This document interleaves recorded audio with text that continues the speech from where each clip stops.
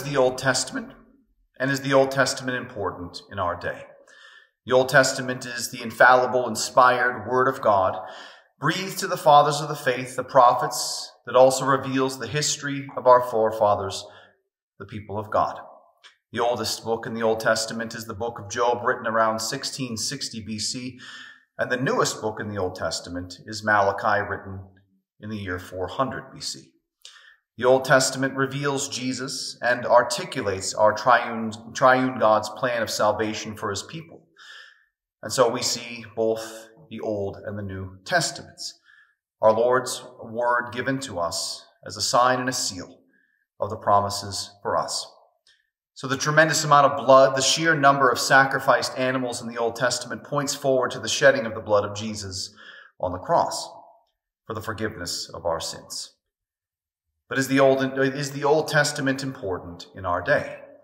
The short answer, of course, is yes, simply because it unveils who God is. God is Yahweh, the angel of the Lord, God's right hand, just to name a few of the names that are given to our Lord in the Old Testament. But the Old Testament also makes clear that God was with his people from the fall into sin through exoduses and captivities to lament and to mourn with his people, to provide comfort and protection. But the Old Testament is also important because God puts down his word in writing for our benefit, so that we can see that what he's done for his people of old is what he's still doing for us today. The Old Testament, of course, is older than the New Testament and contains the same law that all have sinned and fallen short of the glory of God. But the Old Testament also reveals the same gospel, that sinners are saved alone by grace in Jesus, the Messiah, who was, is, and is to come for us. And so Jesus affirms this most clearly in Luke's Gospel, chapter 24, verses 25 through 27, when he says, "O foolish ones and slow of heart to believe all that the prophets have spoken. Was it not necessary that the Christ should suffer these things and enter into his glory? And beginning with Moses and all the prophets, he interpreted to them in all the scriptures the things concerning himself."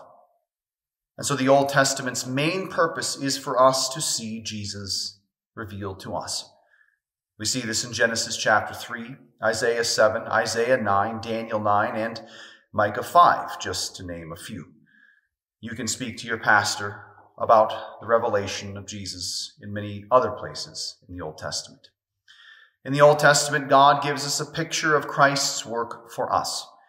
In the midst of types and shadows, in the midst of bulls and goats and all the blood, the Old Testament points us to the reality of the blood of Christ shed for us for the forgiveness of our sins. Jesus is the one who fulfills the Old Testament. He gives us the New Testament in his blood that we drink in his Holy Supper.